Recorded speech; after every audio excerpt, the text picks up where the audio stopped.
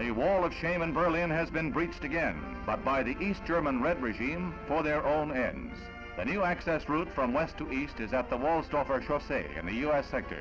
It is designed to provide a shorter route for Westerners to the East Berlin airport and is open only to those with valid plane bookings.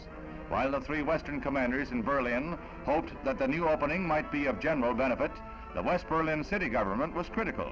The border opening was viewed as an attempt to lure Western tourists away from the three allied commercial airlines. It would help bolster East Germany's faltering economy.